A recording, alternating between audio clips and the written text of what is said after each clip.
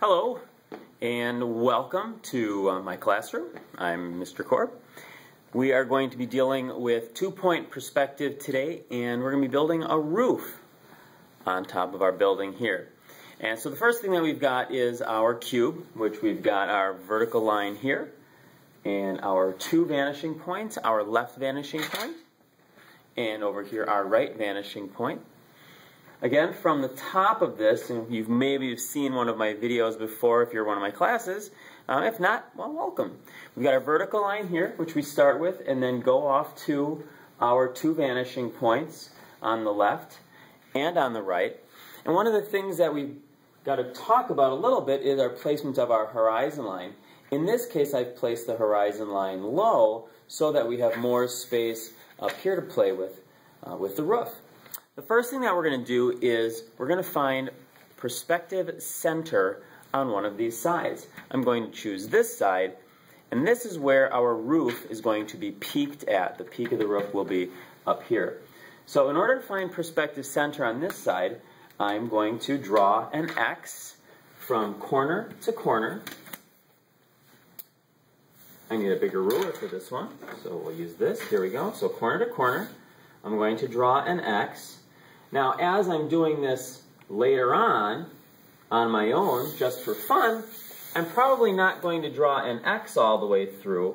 I'll just draw a small little X through where I think perspective center is going to be. And then I don't have as much to erase.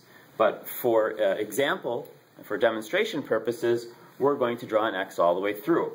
So here's perspective center. Perspective center. From perspective center, I'm going to draw a line straight up in the air. And as high as it gets is where the peak of my roof is going to be.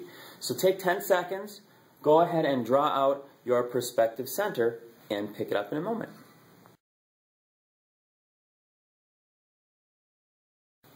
Now we have perspective center, so now we're going to draw our line straight up. So using my ruler, my straight edge, I'm going to line it up. And again, some of this is for visual purposes only. I'm going to draw a line all the way from X, all the way up, from perspective center, all the way up to wherever I want my roof line to be. And I'm going to go pretty tall because I want to have that angle of my roof line at the top. So here's the top of my peak.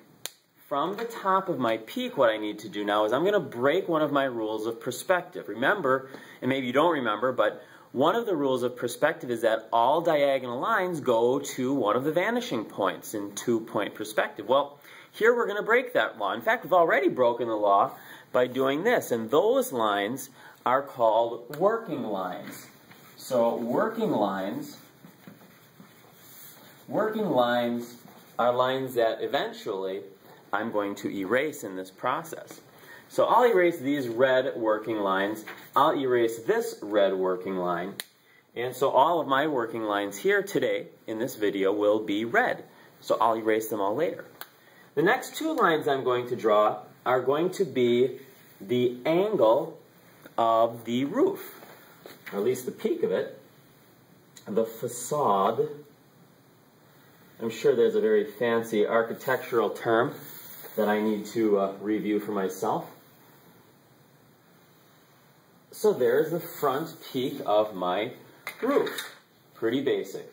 From perspective center, way up tall, and then I've got my peak.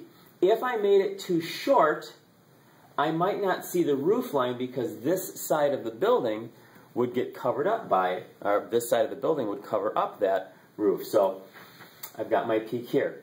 Now what I'm going to do is I'm going to go back to my rules of perspective, and I'm going to draw from this peak all the way to my left vanishing point. Left vanishing point. Here's my right vanishing point. So using my ruler, always, always, always use a ruler, I'm going to draw my line to my left vanishing point. And I don't have to draw it all the way because I know eventually I'm going to erase some of it. Now here's a technical term in all of the papers, it's all in all of the books.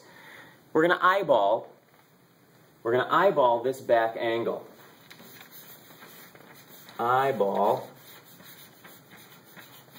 But we are going to base it on something. We're not just going to decide where it's going to be. We're going to take our ruler and we're going to line it up with the same, well, I guess it would be the parallel line.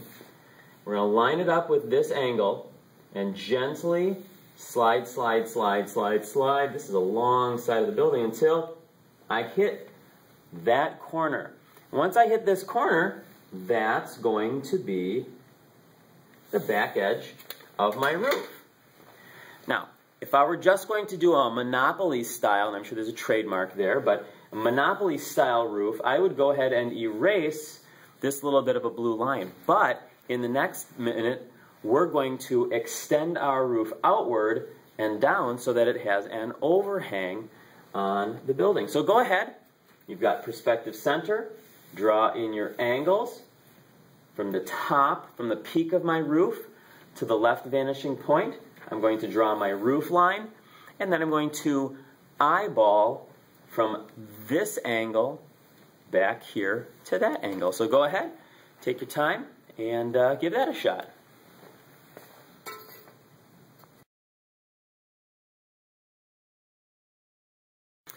Well, now that we've got our roof drawn in, what I'm going to do is create an overhang.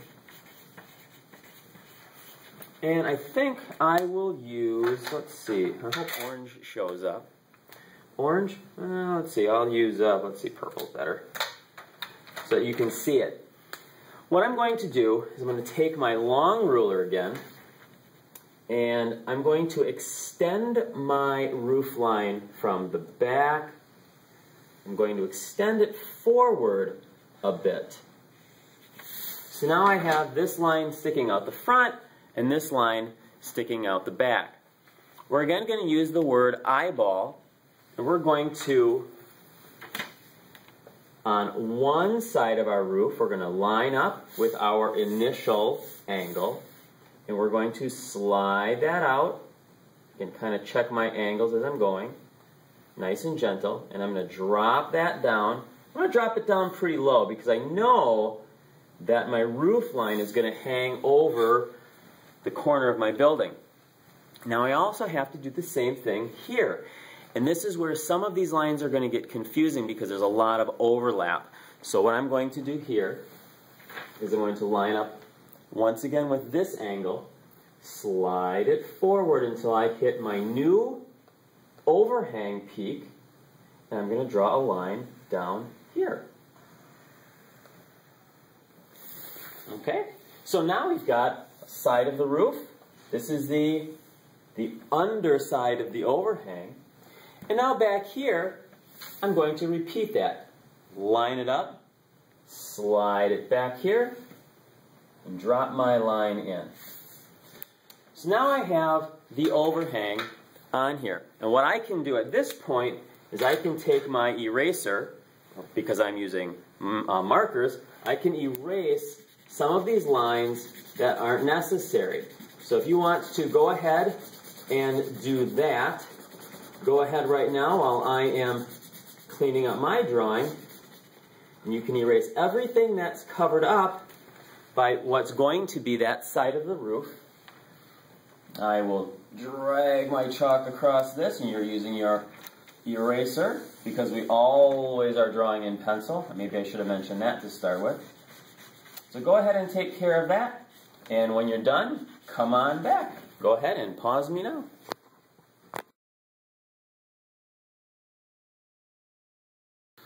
We have just a couple more things to do. We've got our roof line, we've got the angles on the back of our house, we have the angles on the front of our house for the overhang, but now what are we missing? We're missing where the bottom of the roof line is and the bottom of where this roof line is. I'm going to define this first, but it's important to know where this side of the roof ends so that I know where this side of the roof ends also. This is very much related to this, and we're going to use that corner twice. So from this point, I like where this is happening, so I'm going to use this corner and I'm going to line up with, which vanishing point do you think? Exactly, right. We're going to line up with the left vanishing point. The roof line goes to the left vanishing point.